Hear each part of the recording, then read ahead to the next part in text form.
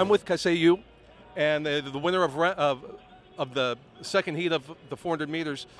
What did you think about the experience of coming to Eugene and running in the World Championships? やはりジュニアの世界大会で登竜門ということですごい誇りに思っています。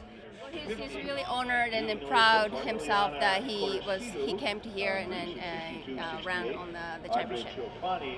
And how did you feel about the way that your race started and finished? 今の走り、最初から最後まで、どうでしたか？